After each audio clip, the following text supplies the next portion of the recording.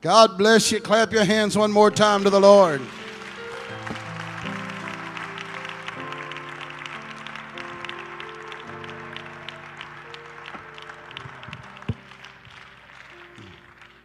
Brother Lawrence is right. Brother Scott Graham's my best friend. Has been for a long time. I just wish he'd quit telling some of them stories, because some of them stories are not conducive to that which is spiritual. Anybody in here believe in God? Can you worship a God you don't understand? Is there anybody in here tonight, you've made it your goal, I'm not going to let the devil tell the truth on me?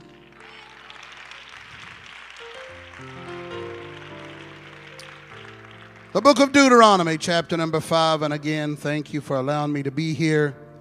You folks are so kind. So kind. And I am humbled by the invitation to even be here. A very, very humbling experience to speak to such great people. Y'all treated me so good. Nice evangelist quarters over there, comfortable. Had a basket full of goodies in there, and you can tell I like goodies. I don't have no convictions about snacks. And treated me so well, Brother Cooley, and this entire staff. I even had one of the young men today come up and want to take my truck out and wash it. I couldn't believe it. I told him I kind of got a little deal running with this whole truck situation, see. I got that big old red truck out there. And I went and had it cleaned up so nice, so pretty. And my son, whom I preached about this morning, he decided he was going to take it out to feed his horses. He's got about 10 horses. Now, he's got a truck. I'm not sure why he chose mine. But he went out there after a big rainstorm. And so it's kind of a running deal. I'm going to leave it just like it is until he goes and he cleans my truck. And then we'll see if he understands love without numbers. God bless you. Deuteronomy chapter number 5. Can I be a little controversial tonight? Deuteronomy chapter number 5. The Bible says in verse number 31. Deuteronomy 5, verse number 31. But as for thee, stand thou here by me, and I will speak unto thee all the commandments and the statutes and the judgments which thou shalt teach them, that they may do them in the land which I give them to possess it. And you shall observe to do therefore as the Lord your God hath commanded you. You shall not turn aside to the right hand or to the left. You shall walk in all the ways which the Lord your God hath commanded you, that ye may live, and that it may be well with you, and that ye may prolong your days in the land which ye shall possess. These verses take place shortly after God gives Moses the 10 Commandments. And God said, now Moses, go give them these 10 Commandments. And when the 10 Commandments are done, tell them I said these words that I read to you tonight. Now, I'm smart enough to know that when I give you my title, some of you folks are going to scratch your head and say, I didn't know that. And some of y'all going to say, I always knew that.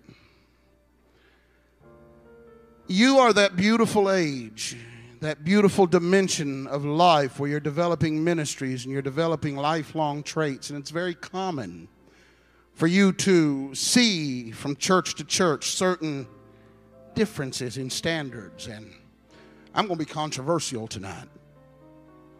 Certain differences in this, that, or the other. And I'm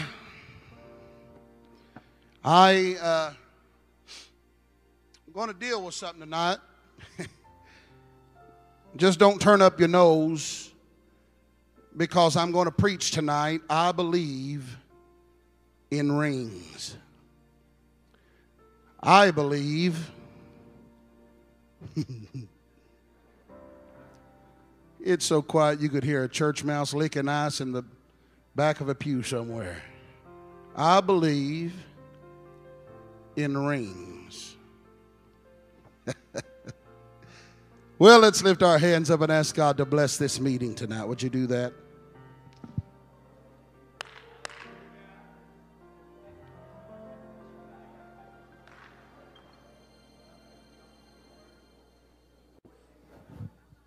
In Jesus' name, God bless you. Don't stone me yet. Let's start this message tonight by settling the issue on some things. I love having real church. Ain't got no time for no fake church. Ain't got no time for kind of church. Ain't got no time for almost church. I love having real church. If you love having real church, you ought to clap your hands real good right now.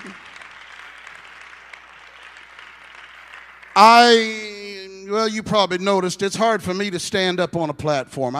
I'm already, you know, when you're a big man, you're already insecure. You don't like sitting on the front row because you stick out farther than everybody else. You don't, I like to get down and worship with everybody else. Because more than God called me to preach, God called me to worship. And I love having real church. I just simply believe in having real church. Sound man, that sounds wonderful right there. But I got to tell you, I positively, I uncompromisingly love having real church. I love the worship of the church. It keeps me on fire for God. I love the prayer of the church. It keeps me in touch with God. I love the preaching of the church. It keeps me in tune with God. I love the fellowship of church. It keeps me in step with the body of Christ. But as much as I love church, I've got to be honest with you, there are certain times when I go to certain environments and I see certain things happen that kind of makes you stop and wonder, where in the world did we get the layout of what we call church? Now, by saying that, I've noticed the last few nights that last night, this morning, and tonight, we came in, we sung several choruses, and then we'd greet the congregation, we'd pray, and then you'd have a special, and then it was time for me to preach. It's just the standard order of church. And one of the things that always amazes me, where did we get, who decided that when we come to church, we're supposed to do it that way? There's certain things that we do in our services and things that certain ways that we act that if you were on the outside looking in, you'd probably scratch your head and say, I'm not sure where that's at. Now, there's a lot of things that we do that we don't necessarily have a lot of good, strong Bible backing to do. I'm not here to destroy your faith in the church. I'm not doing that tonight, even though I am preaching about I believe in rings. But let me give you an example. Here a few weeks ago, I got this young girl in my church. She's got all the zeal in the world. She just ain't got all the wisdom in the world yet. And sometimes those things need to balance themselves out. And she came to me and she was excited. She said, Brother White, I've been witnessing to somebody. I said, great. She said, this woman told her, I'm looking for a church, but I want a church that's got, good Sunday school or something for my kids. I want a church. And she said, well, you need to come visit our church. And she said, well, what do you all have at your church? And she said, oh, let me tell you about our church. She said, our church is crazy. And I thought, well, that's probably not the best first step, but let's see what happens. She said, our church is crazy. She said, they get all worked up at our church. When our pastor starts preaching, said, do you know they run up and throw neckties at him while he's preaching? And I'm thinking, oh, my God in heaven. I said, well, baby, what else happens? What'd you talk to her about? She said, well, I told her at our church that we run the aisles. I told her that you need to come to our church. We run the aisles and we clap our hands and we scream and shout and we dance. And she said, we act like we just lost our minds. And she said, the woman looked at her and said, really? Is all that in the Bible? I didn't know that stuff was even in the Bible. And she said, oh, I told her every bit of that's in the Bible. She said, I mean, it's all in the Bible. And she said, and I even got so worked up, Brother White, I went home and she said, I found that scripture that said to clap your hands, and I found the scripture that said to dance in the Spirit, and I found the scripture that told us to shout to the Lord. She said, but I never could find that scripture about running the aisles or throwing neckties. I never could find that. She said, where's that at in the Bible? Well, the truth of the matter is it's probably going to be really hard to find those particular scriptures because they're just not in the Bible. Can somebody shout amen? Obviously, the answer was there's no scriptures to back up running the aisles in church. Now, mind you, there's no scriptures that say you're not supposed to run the aisles, so I think that we're probably in good shape as far as that goes. But the fact is, there are some things that we do, there are some traits that we take on that sometimes we get pretty wrapped up in those things, and we just don't have a lot of good, strong biblical foundation for that. So and see, this is the part where y'all get to squirm and make me squirm. But there's some things that we do that we're not out of order doing it, but there's some things that we do that maybe we just don't have a whole lot of scripture for, either by taking a stand against certain things or promoting certain things. There are certain elements that have become a part of our apostolic culture. To others, it may seem trivial or absurd, but to us, it's a vital part of having church. Does anybody in here really love having church? Is there anybody in here that just loves coming to the house of God and obeying the presence of God? So I've come today to tell you that there are issues that we deal with in the apostolic movement that we take a strong stand on. We take a strong stand on holiness issues, and I think that we should. We take a great stand on worship, and I think that we should. We take a strong stand in my church on the boundaries of our fellowship, and I think that we should. We even have pretty much set scheduling when you go to church, for church to church, and I'm back to where I started at. Who said that church has to start with a song and then lead into an offering? Who said that after the offering we're supposed to open the door and have a few testimonies or have a special? Who said that after the special we got to give the announcements and have the choir? Who said that after the choir we got to have the preacher and the preacher's got to take it to the altar call? Well, Brother Watt, that's just the way we've always done it. It is, in fact, the way that most churches do that, but sometimes it's normal to look at certain things like that and say, I wonder where that came from. Can somebody shout amen? I got to be honest with you, there are times that we almost structure ourselves. I meet with my staff every night before church starts, and I let them know that we're going to either take this to a worship atmosphere, we're going to take it to a conviction atmosphere. We have our services very structured out, but I catch myself more and more telling them, I don't care what the structure is, I don't care what the schedule is. When we come to church, if you feel one flutter of the Holy Ghost moving you, you better follow after God and not after our traditions and not... Sometimes I wonder if some of the early apostles would even recognize the church that we have today compared to the day of Pentecost. And after all, this whole church business, if you please, seems to take on life right after the verses that I read to you today. Understand with me that we've got all these things that we preach, but in the beginning, it just seems so simple to have church. Now, let me explain that to you. The verses that I read to you tonight was right on the heels of God giving Moses the 10 Commandments, and he said, Moses, here's these things. Thou shalt love the Lord thy God with all thy heart. Thou shalt not steal. Thou shalt not kill. He goes down the list of the 10 Commandments, and then he said, now Moses, what you need to do is when you go to the people, you tell them these are the 10 requirements that I have in church. But when you get done, I want you to tell those people, ye shall observe to... He sums up the grand total of what God was trying to say by telling them, you shall observe to do these commandments, and you should not turn to the right hand or to the left hand. You shall walk before the Lord your God as he's commanded you, that you may live and it may be well, and that your days may be prolonged upon the earth. Understand the basic interpretation of what God was trying to say right there. Just bear with me. I got a lot of ground to cover in a short while to cover it.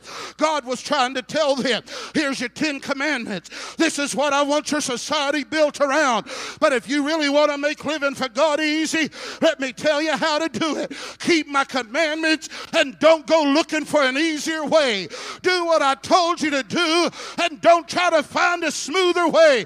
Can I tell you that after all of these years, living for God is still just that simple.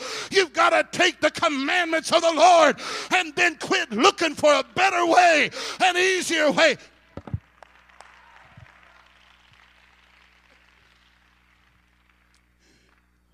Problem is, people start looking for an easier way. You think we can do this without that? You think we can have the same kind of church without putting so much emphasis on the external? You think maybe we could have a bigger crowd if we'd quit putting so much emphasis on the doctrine? I'm going to tell you, I'm not looking to get a crowd. I'm looking to get a congregation. I'm not looking to get a bunch of people. I'm looking to get a church that I can present to him in that day.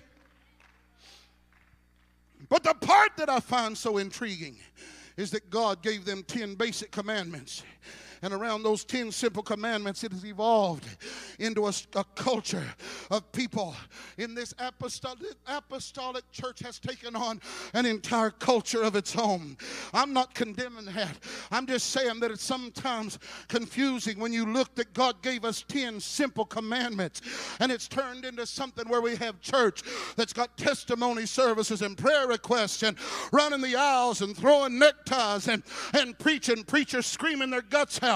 Altar calls promoting spiritual disciplines of holiness. I'm not saying any of that's wrong, and in fact, I believe that all of that's right. But I've got to tell you, what was it that got us from 10 commandments to where we are today?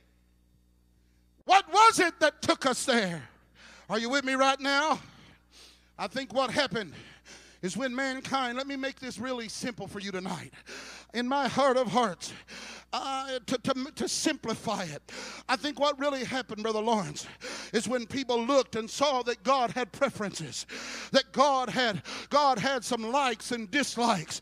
There were some honest-hearted people that said, you know what, if God has likes and dislikes, if God has wants and wishes, if God has desires and things that he doesn't love, then maybe I need to find out what it's going to take for me to live for God in this day and age. If God's got expectations, I need to find out what it's like to live a life pleasing God.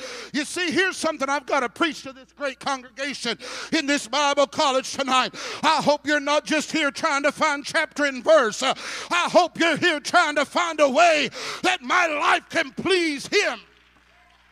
I hope you're here trying to find a way that my world can please him.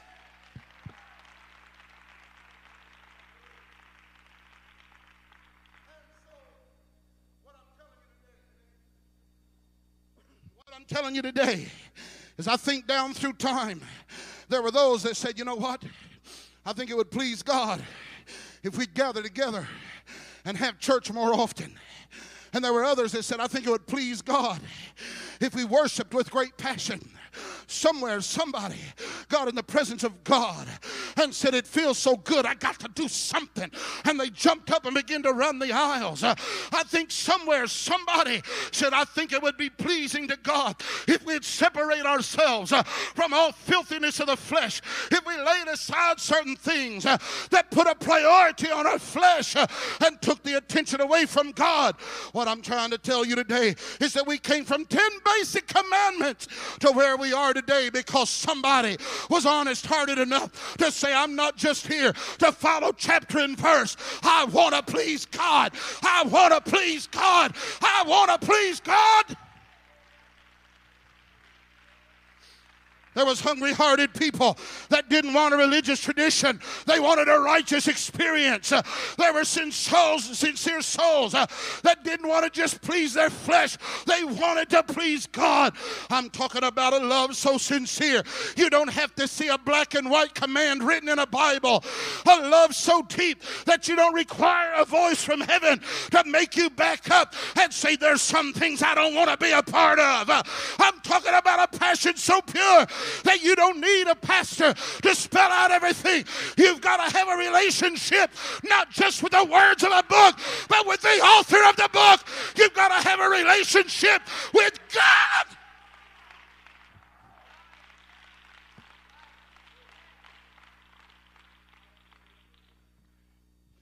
Got to preach to you today that God still loves a spirit that says, I don't need to see a literal command to know that there are some things I can't do and please God. Hunt as hard as you can hunt. You're not going to find that verse that says, thou shalt not smoke marijuana. You're not going to find the verse that says, thou shalt not freebase. You're not going to find the verse that tells you you're not supposed to molest children. So you listen to this preacher today when I'm telling you there's some things an honest-hearted individual just looks at and says, I don't need 10 commandments. I need a relationship with God, and it'll take me beyond the letter of the law. That's why the Bible said the letter killeth, but the Spirit. Is there anybody that knows about being lost in the Spirit? Is there anybody that knows?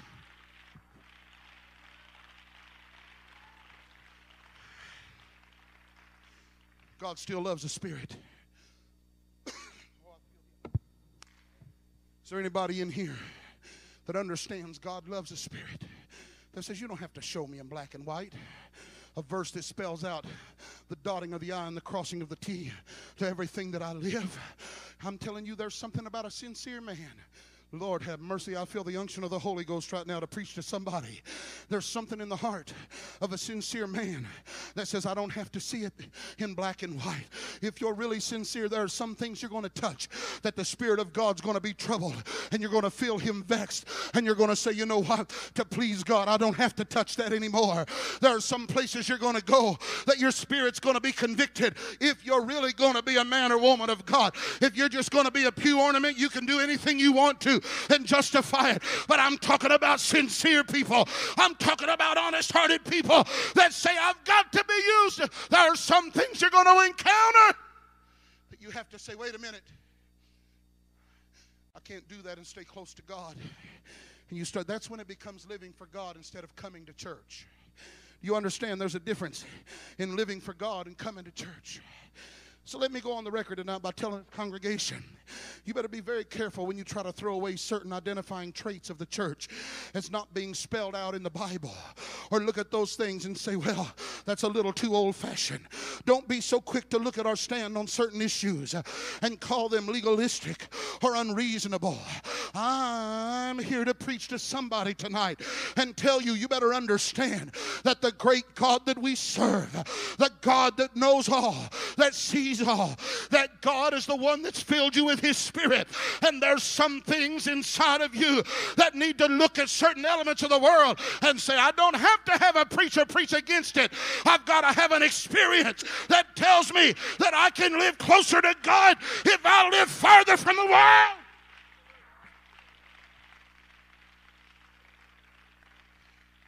I want to tell you where a lot of the things we preach come from. I'm not saying they're not biblical. I'm telling you, there's principles in the Bible. There's things most of us should be preaching against that probably we don't preach against enough. But I'm going to tell you, the things that you look at and say, well, I ain't found that verse yet that says, thou shalt not do this, that, or the other. I want to tell you where a lot of that come from. It come from our forefathers who were so sincere before God. They laid on their face and cried out for God to give them direction, for God to give them a meaning to these things. I've got to tell you today, you better be careful before you throw away some of the landmarks. They were given to you by men whose goal was pleasing God and not pleasing the flesh. There's some things that we take a stand against that is not legitimized by chapter and verse, but it's driven by a desire to protect the principles of God. I wish somebody would jump to your feet and worship Him right now.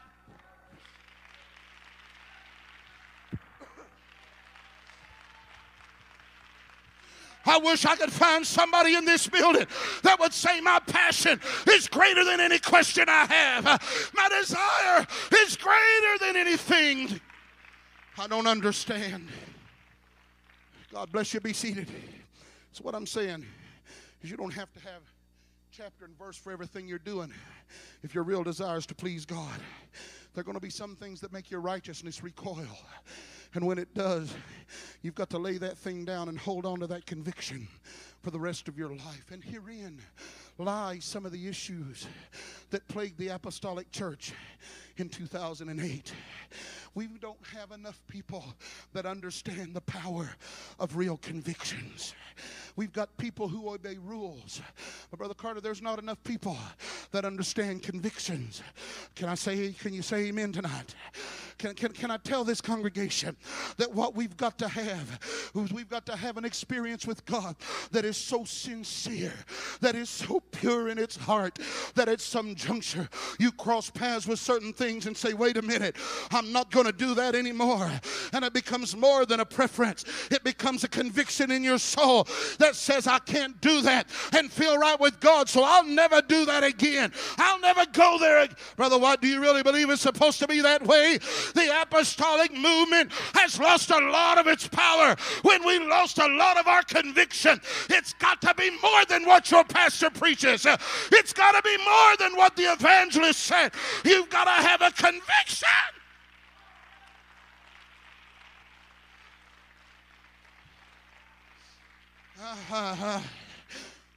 Sit down, I got to go on. You see, somewhere along the line, we need to understand that there are some commitments that should be made for the rest of our lives. And herein is the core of what I'm going to preach to this church today, this congregation. There are places you can go in God that God never intends for you to let go of. There are things that you can experience in God that He never intends for you to lay down. There are arenas that you can touch in God that He never intends for you to leave behind. I would to God there was somebody in here that understood what I'm preaching about right now. We can talk about church structure until the sun comes up in the morning.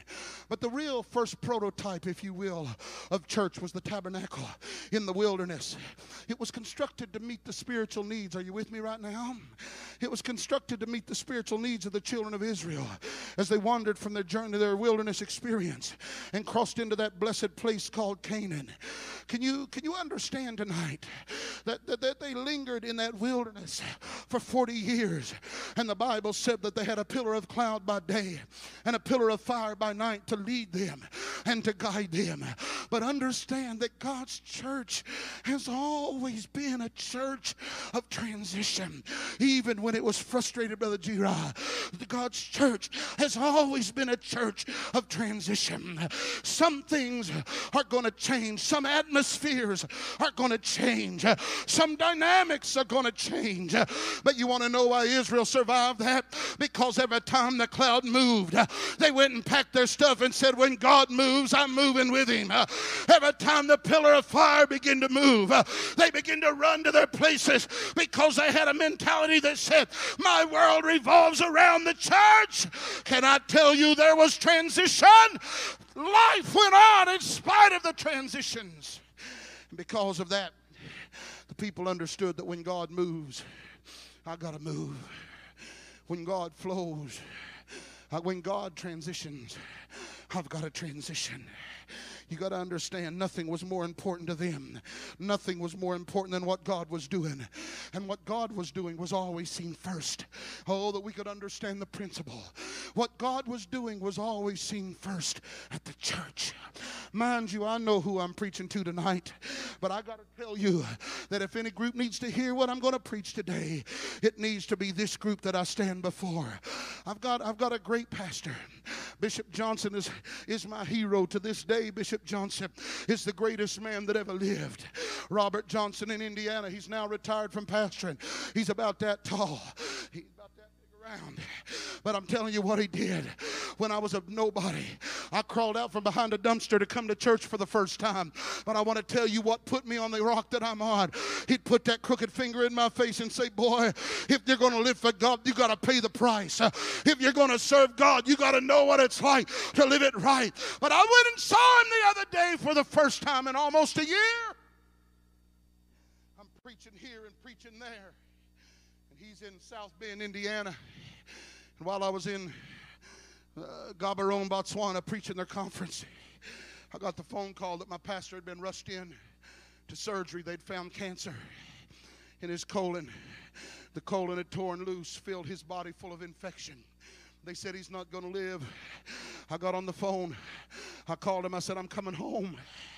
My pastor's wife said, now, son, Brother Johnson said you was going to try to come back, but he told you to stay right there. because he taught you how to follow after God. And if you're there in the will of God, he'll be just fine here without you. For 50 days, my bishop laid between life and death. Didn't know if he was going to see the light of day again. But God raised him up. They had to do massive surgery, but I hadn't seen him now, Brother Carter, in over a year. And when I saw him, he looked like he'd aged 20 years. His shoulders were stooped, and he walks on a walker now. He still has the same fire of God in him. But when I looked at him, he's unsure on his feet. It's hard for him to stand up. Oh, but he's still my hero. Brother White, where are you going to? The kingdom is transitioning. The kingdom is moving. Whether we want it to move or not, it's moving around us, Brother Lawrence. And I asked him, I said, Bishop, what's going to happen to me when you pass away? And he looked at me and he smiled from ear to ear. He said, son, you didn't see it, but while I've been living my life being your elder, God's making you the elder. And now I'm 46 years old, and I preach more family camps than I do youth camps anymore. And I find myself drawn to a different dynamic of ministry. Oh, but I'm 46 years old now. I'm not what I used to be, but there is another transition coming to the kingdom, and that's those that I stand before today and preach to you. The kingdom is transitioning, and you better get ready. You better get ready, because the church is going to be in your hands.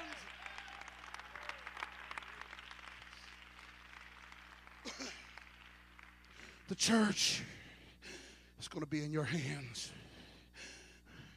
Where's the baby that, I'm sorry, you're not a baby.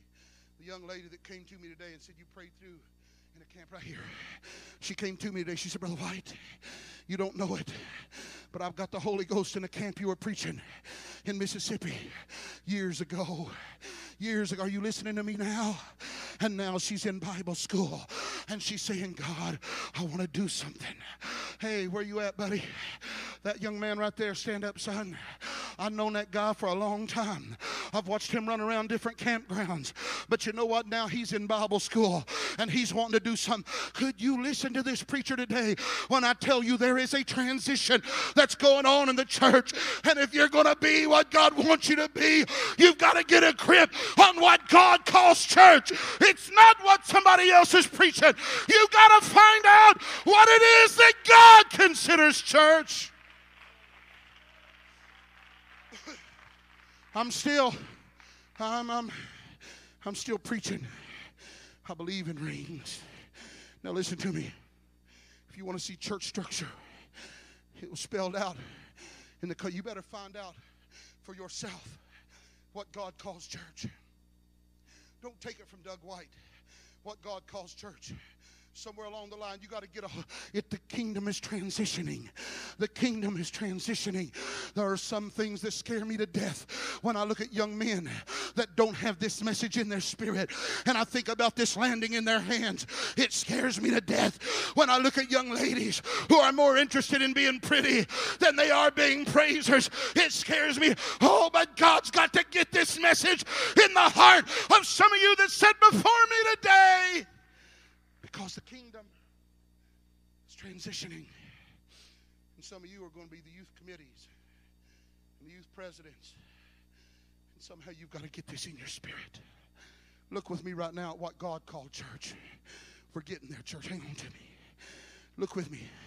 I'm not going to deal with all of it, but there are some things that I need to remind you that the heart of God said, if it's going to be church, I want that in my church.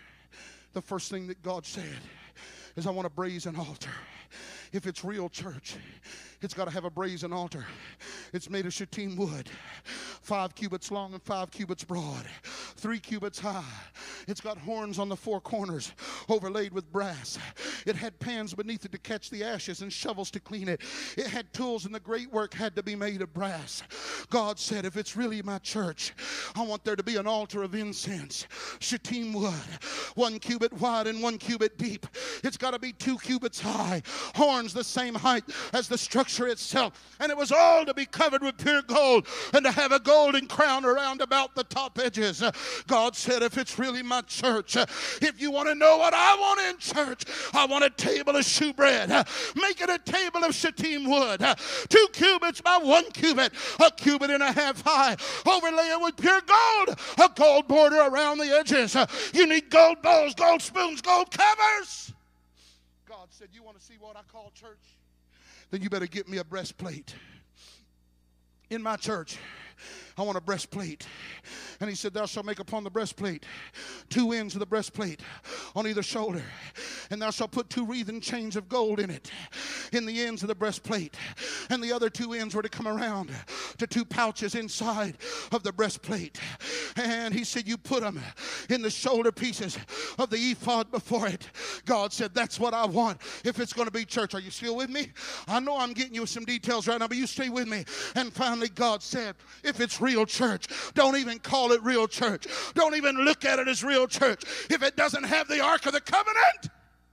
God said, and thou shalt overlay it with pure gold. Within and without shalt thou overlay it. And thou shalt make the crown thereof gold round about. And God said, these are the things that I want in my church structure. These are the things that I want.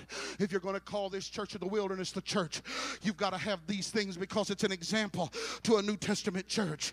These are the elements that God said you've got to have, symbolic of the precise elements that we have in the church today. But there's one thing that I overlooked that I think we need to take another look at here today. You see, in each one of these elements, in the brazen altar, in the altar of incense, in the table of shewbread, in the breastplate, in the Ark of the Covenant, there was something that I intentionally failed to mention. You see, the same God that said, if it's really going to be the church, I want those in it. The same God said, in an ever-transitioning world with all of these transitions that are going on, there's one thing that I need each one of these utensils to have. In fact, God in his divine wisdom understood that if you don't have these things, it's never going to be the church. It's never going to last. It's never going to stand the test of time.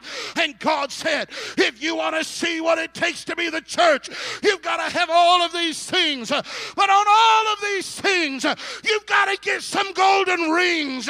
You've got to have rings on the brazen altar. I want 4 gold rings to the 4 corners of the altar. On the altar of incense, I want rings of gold under the 4 corners of the crown. On the table of shewbread, I want rings on the legs of the table. On the breastplate, I want 2 rings on the outside and 2 rings on the inside. On the Ark of the Covenant, I want rings on the corners. Why, God? Because God said this church is a transitioning church. And it's absolutely vital to your spiritual well-being that God said you understand. In a transitioning church, we've got to be able to move when the pillar of cloud moves. We've got to be able to move when the pillar of fire moves. But God said, I want some golden rings. And I'll tell you what we're going to do with those golden rings. Whenever it comes time for the church to transition, I want you to take a stave, and instead of touching the ark with your hands, instead of touching the incense, altar of incense with your human hands, I want you to run a stave through there. I want to give you some rings so that you can pick it up. I'm trying to preach to you today that God said, if this church is going to survive the transition, we've got to have rings on all of these things so that they can be carried without the damage caused by careless human hands. If the church is going to survive, God said, I've never heard anybody preach about the rings, Brother Cooley. But God was saying if the church is going to survive, we've got to have people that know how to get a grip on something so that their hands don't dull the finish of these precious things that are so important to the church. God was trying to tell them, I've got to give you a way to pick up and carry these precious things without destroying the reason that I gave you those things. Is there anybody in here that understands what I'm saying right now? Would you clap your hands to the Lord and love Him?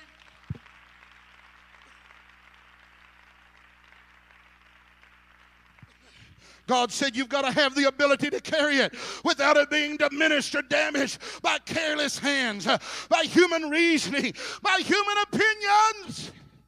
And God, in this place today, has got to find somebody that knows what it's like to believe in rings. I'm here to tell this church today, this congregation, you're looking at a preacher that believes in rings.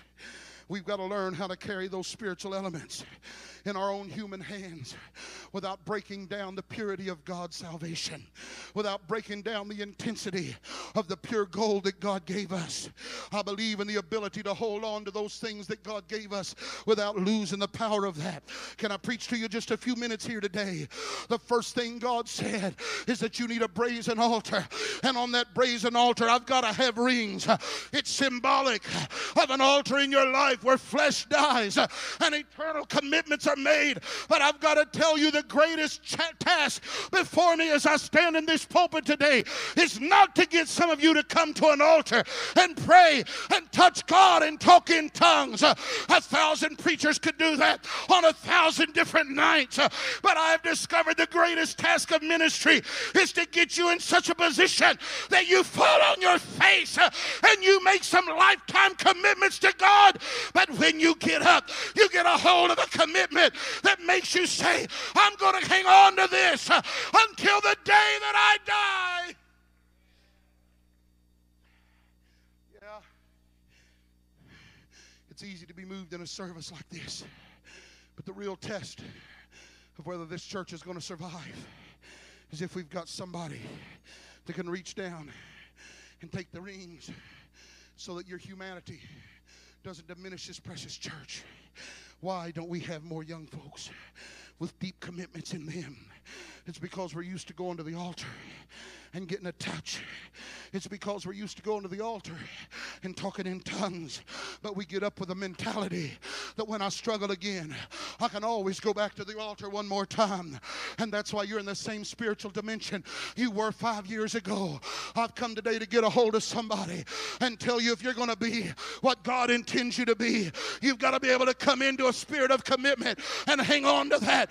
And when the cloud starts moving, when God starts moving, you've got to be able to hang on to that and say, my commitment's not going to fall away. My commitment's not going to fade away. My commitment's not going to leave when that unsaved girl comes my way. When that unsaved boy smiles, I've got a commitment.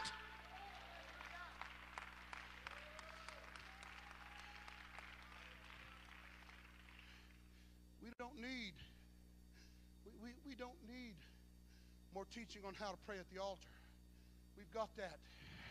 What we need is more teaching on how to believe in rings, so that when you stand up off that altar, there's something inside of your spirit that says, I'm going to carry commitment with me. I'm going to carry convictions with me. I'm not going to let it be diminished by what I think, or I don't guess it's going to hurt, or I don't think it's going to be a problem. I'm trying to tell you, if you're not careful, your commitments are going to end up blemished by the fingerprints of flesh, and eventually the purity of that commitment ends up dull and tarnished.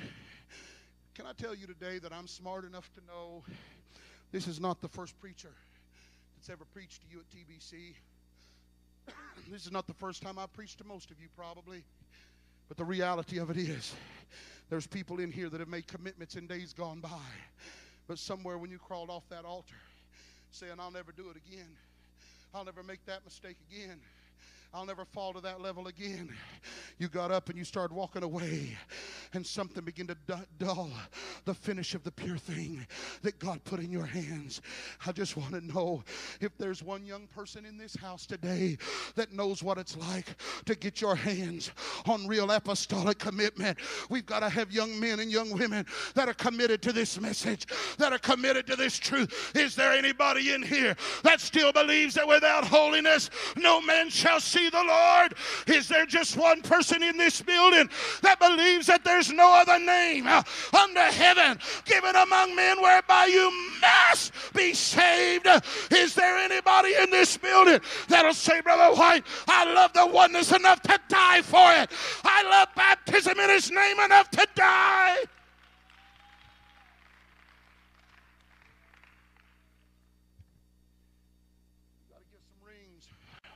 On this apostolic way of life, you got to get some rings on this thing. Please be seated. Is there somebody in the house now that believes in rings? You see, there was another thing that had rings. God said, I want an altar of incense. I think it's unique that when you study Jewish history, when you study, there's a great book, if you ever get your hands on it. It's called The Odyssey of the Third Temple. It's got several everyday miracles that took place in the temple. I hate to give away my resources, but that's a good book. And they said that one thing that happened every day that nobody could ever understand is it didn't matter how much wind was blowing outside. It didn't matter the storms of life. The smoke off the altar of incense always rose in a straight line. The wind didn't blow it to the left or the right. Can I preach to this group of people here today and tell you that God loves worship. And when you worship Him, the devil can't rip it out of your hands. When you're really worshiping God, it goes straight to heaven. The devil can't steal your praise. Your problems can't steal your praise. You've just got to get a relationship with the altar of incense. But if there's one thing that we better get a grip on, is we've got to get a grip on the rings of real praise in this generation. Now, I'm going to tell you what I'm preaching about tonight. I'm preaching to you that we don't need this make-believe praise of a semi-costal generation. We don't need the almost praise of people that have a little touch of God and they try to pervert the praise of God. Can I just make it real plain for you today? I'm not sure we need chunky chicks in leotards running around swinging banners everywhere telling us that's what worship is. I'm not sure that we need praise dancers stepping in our services to show. I'll tell you what we better do. We better get a grip on the ring and say, I got real worship. I've got real worship. I know how to dance. I know how to shout. I don't need a choreographed listen. I need somebody that will shout, somebody that'll dance. Somebody hear me. We got to get something inside of our heart that said, I'm not just here to be pretty. I'm not here to go through the motion. I've got to worship.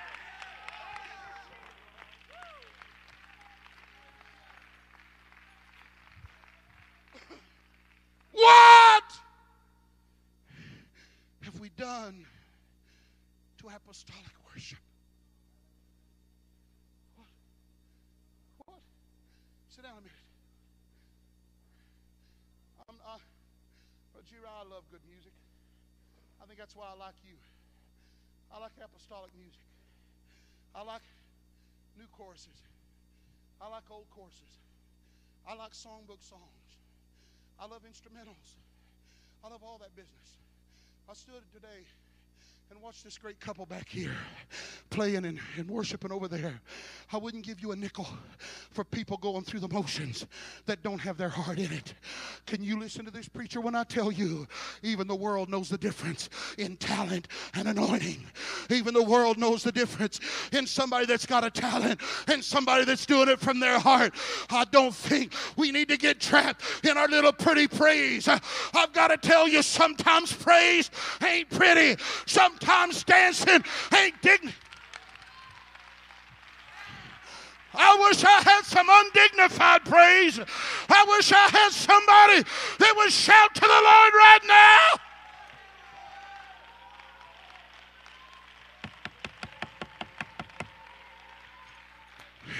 Oh, God, give us praise that pride doesn't tarnish and prettiness doesn't tarnish. Give us praise.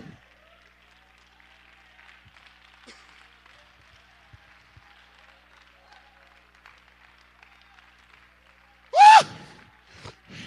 I'm going to tell you today, we don't need any more pretty Pentecostal expressions that come from habit instead of the heart.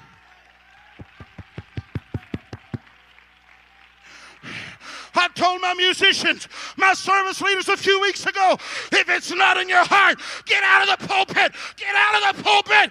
Get away. It's got to be a matter.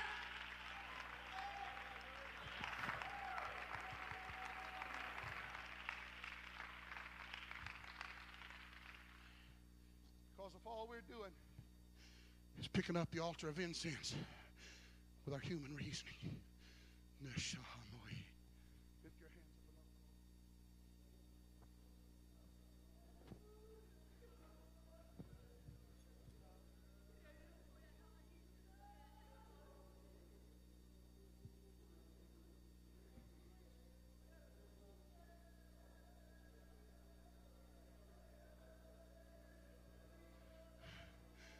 Why?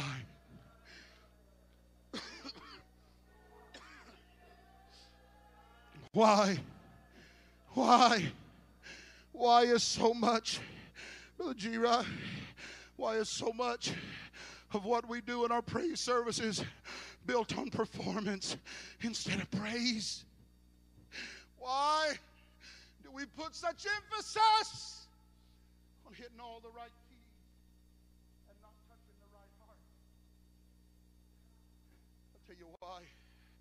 Because we've learned to come to church and we've watched those who have left other things precious to us tell us this is what it takes. And we forgot about the rings. If I could find somebody, if I can find one person that could lift your hands up right now and say, God, I'm not touching this thing with my hands. I'm not touching it with my humanity. I've got to pick it up. I've got to make a connection to praise that I'll never let go of.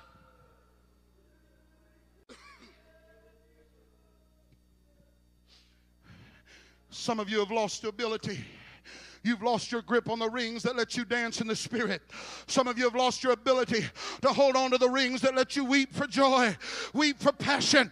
I've got to preach to you, I believe in rings. God never intended the purity of praise to become dull when your trials come. God said you are a chosen generation, a royal priesthood, a peculiar people, that you should show forth the praises of Him who brought you out.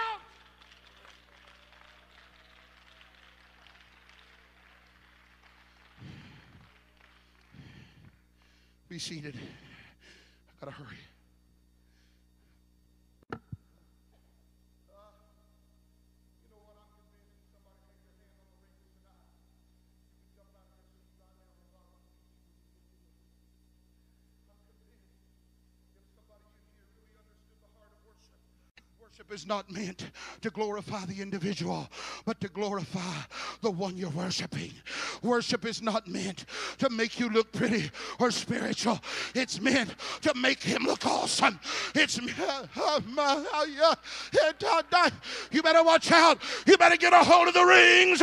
Can you worship Him with pure? It's not always pretty, but it is always pleasing to God.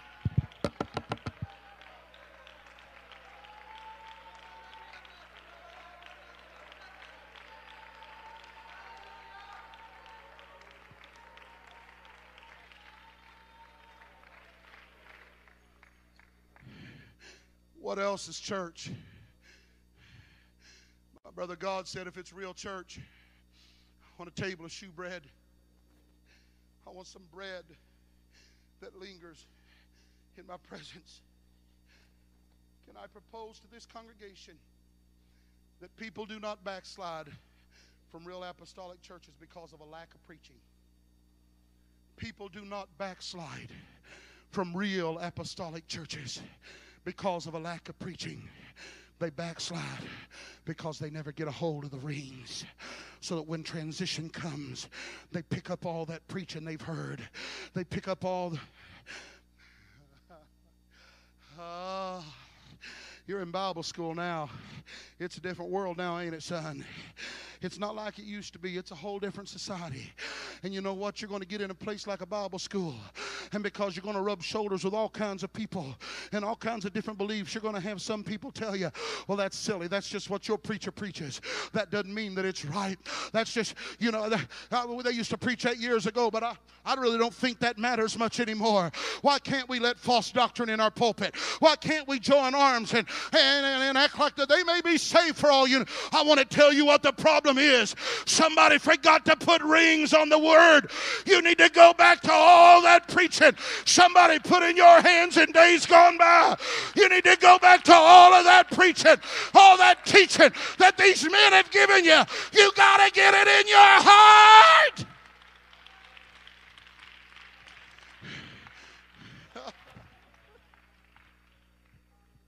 Because if you don't get it in your heart,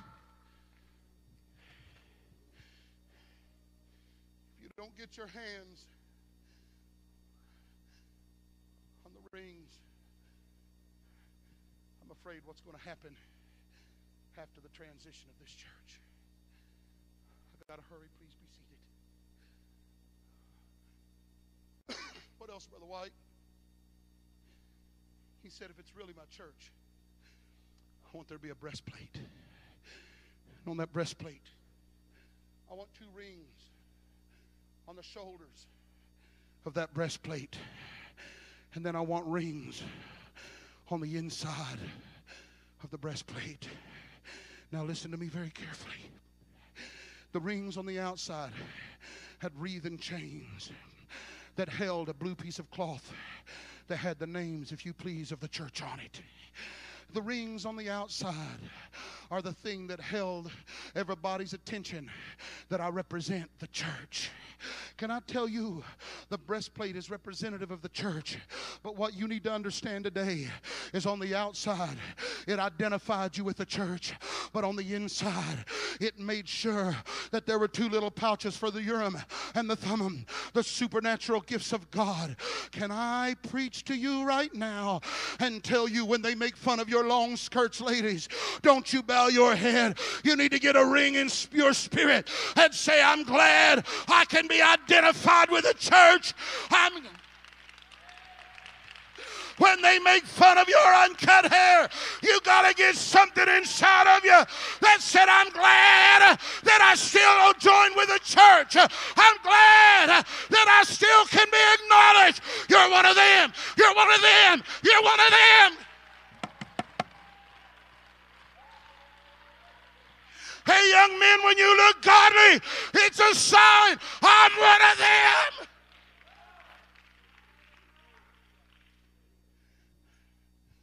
On the outside, it's the rings that identify us with the church. But on the inside, somewhere, Brother Lawrence, out of sight of what the world sees, there's a ring inside of every sincere person's spirit that connects us with the supernatural. You may see our long skirts, but don't you forget, if I've got it on the outside, I've also got some rings on the inside, because the outside is connected to the inside. Oh, can somebody in here worship with me right now? I've come to tell you that if you've got it on the outside, it's just a good sign that you've got it on the inside. Oh, listen to this preacher preach today. We've got to get a relationship with the rings. You got the rings on the outside so the world can see your relationship with God. But you've got rings on the inside that keeps your heart close to the supernatural, the world. Ain't it amazing? The Bible said that we are fearfully and wonderfully made. Ain't it amazing, Brother Lawrence, that God constructed this salvation in such a way that He said the world needs to see rings. They need to know that you're not just a religious person. They need to be able to look at you on the outside and see that you're connected to the church. Ain't it amazing? And I have found that there's a lot of televangelism. There's a lot of the charismatic movement. There's a lot of different groups. There's a lot of different people out there that say, well, we talk in tongues and we shout and we dance. But I propose to you, there is a depth of the supernatural that you will never touch. There is a depth of anointing that you will never experience until you've got rings on the outside and rings on the inside. There's no greater touch of God than the one you're going to find when you're faithful to a church.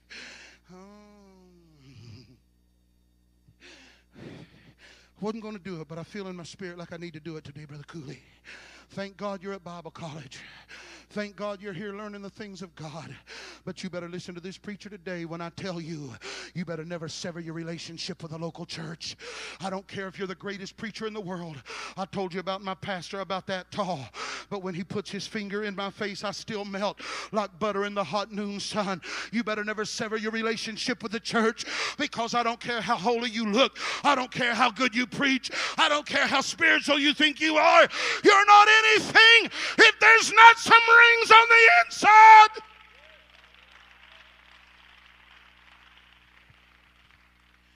On the outside, they know your allegiance is to the church. But on the inside, they understand there's something you've got that they don't see. I believe in rings. Stand with me right now.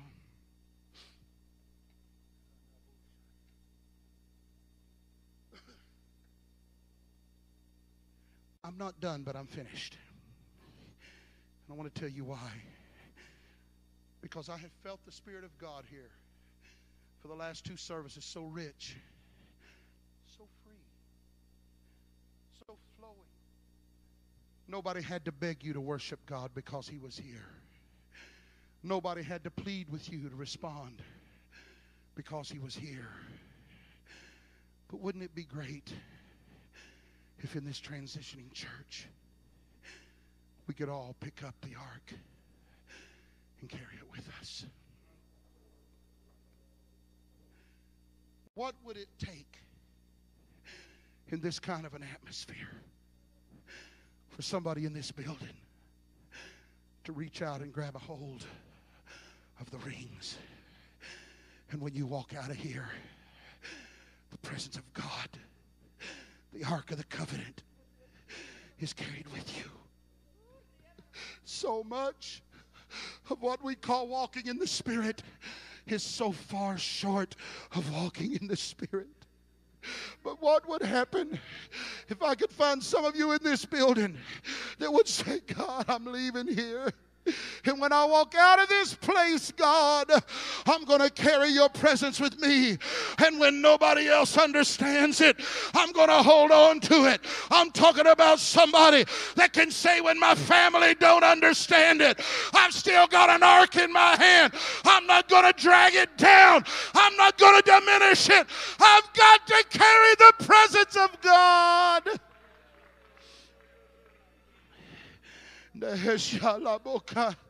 Lift your hands up and pray right now.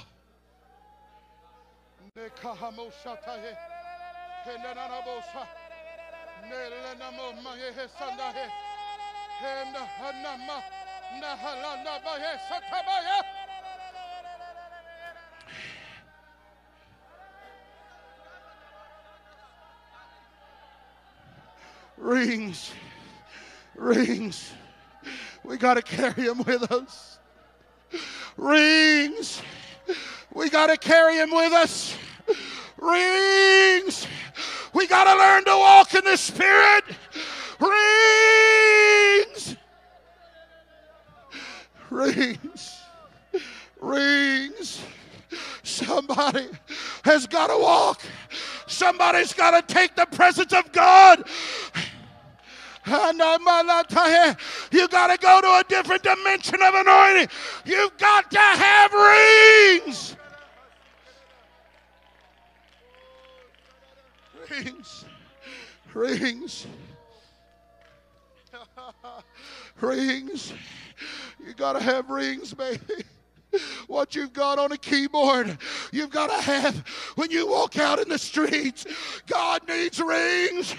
God believes in rings. God's got to have rings.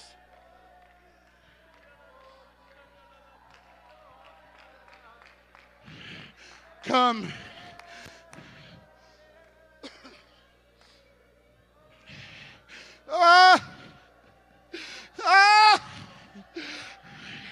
Hear me today. Uzzah's problem was not that he touched the ark. His problem was that he forgot about the rings.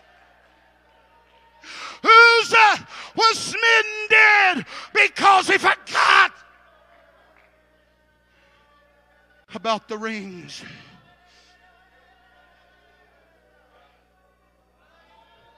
Cry out.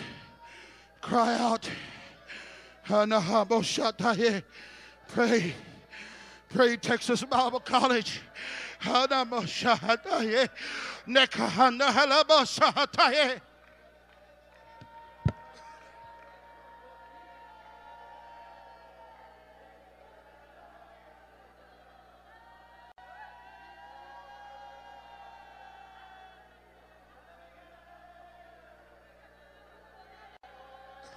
Pray. Pray. Come on, TBC. Any old doctrine won't do. You got to have rings. Come on, TBC. Any kind of lifestyle won't do. You've got to have rings. You've got to have holiness. You've got to have separation. Come on. Come on, TBC.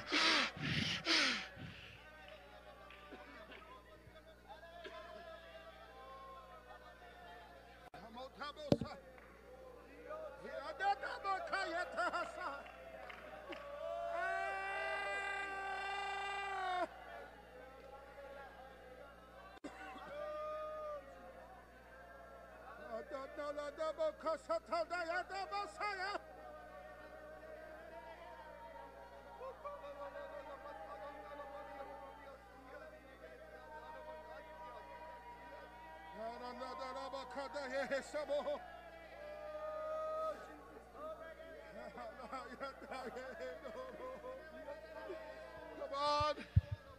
Come on, young lady. Come on, young man. You got to get rings.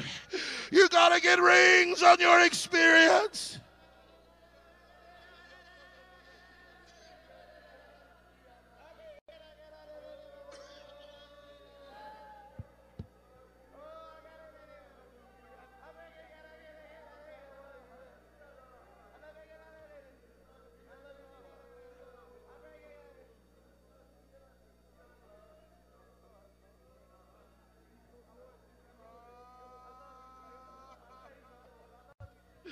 Go on, TBC, turn this place into a prayer meeting.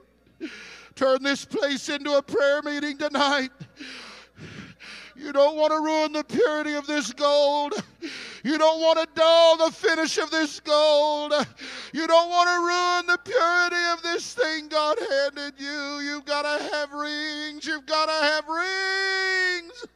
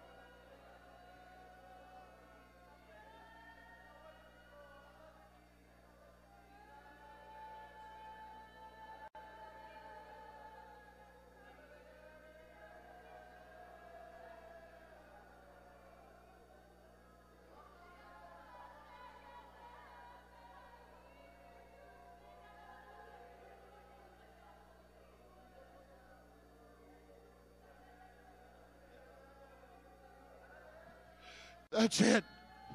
That's it. Ain't it amazing that to get a hold of the rings you always had to kneel? Ain't it amazing that to get a hold of the rings you always had to humble yourself? Rings.